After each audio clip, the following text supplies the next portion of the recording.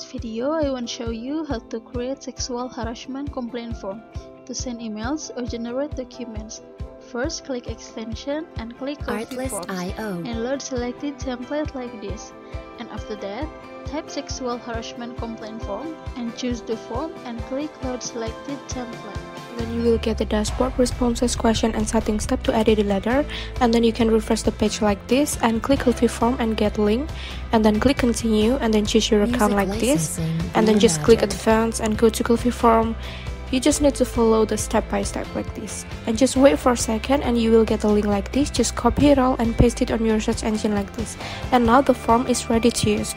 But you also can edit the question or even the appearance too in the Google spreadsheet like this.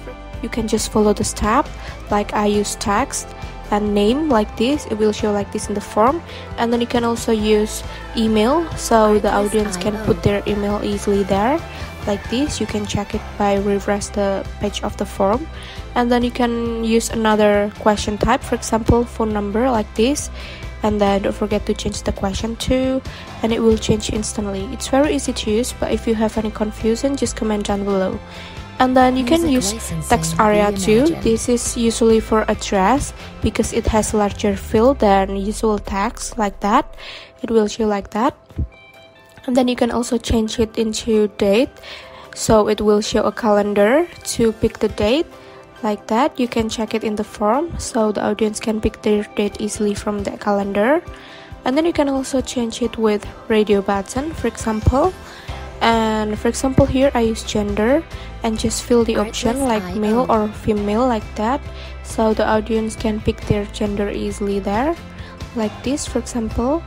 And then you can also change it into file, for example like that, and then go to your form just by clicking choose file like this, so the audience can upload their file there. And then you can also use e-signature because nowadays e-signature is very useful.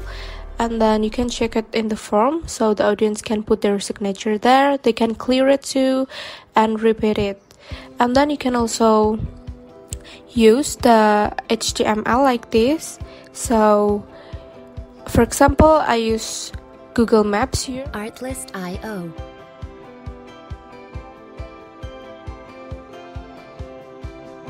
and just copy the link of the location.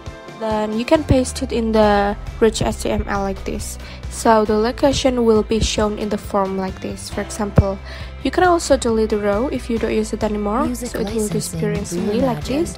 And then for the second one, go to settings tab to edit the appearance. Like first thing, I want to change my background color. You just need to pick the color that you want, like for example I choose purple like this. And then the second one, you can change the button text color too, like just scroll down to check it in the submit button like this, it will change instantly. And then the next one, I want to give an example to change the logo. You just need to copy the link and put it on the logo ID, and then like this you can refresh the form and it will update it instantly like that. It's very easy to use, but if you have any confusion again, you can comment down below.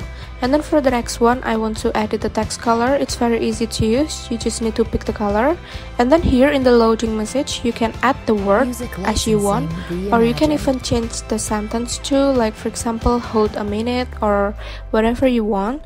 And then in the titles HTML, you can also edit it with htmlonline.com like this in the htmlonline.com. Then you can also add the style too, like for example I use center align and then bold, italic and underline, and just add the format like heading 1. You can also pick the color that you want, and then after you fix with your title, just copy the code of the HTML and then paste it into the text HTML like this. Then for the next one, I want to go to responses tab to see the result of the answer from the audience.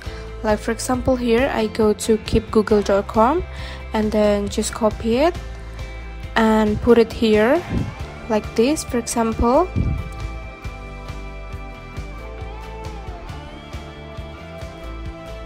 Don't forget to change it first. And then now you can also use the question like this, And you can just follow the step, but if you have any confusion, just comment down below there, and it will show a thank you response like this. And you go back to the responses tab and it will show the answer there. And then for another example, here I changed the thank you response. For example, you want to add your own image, just copy the link of the image and then put it in the htmlonline.com, so it will be easier to get the code of HTML there. And you can resize it as you want, like for example, you can just adjust the picture. So you fix with it, just copy the code of the HTML and then put it on the box like this.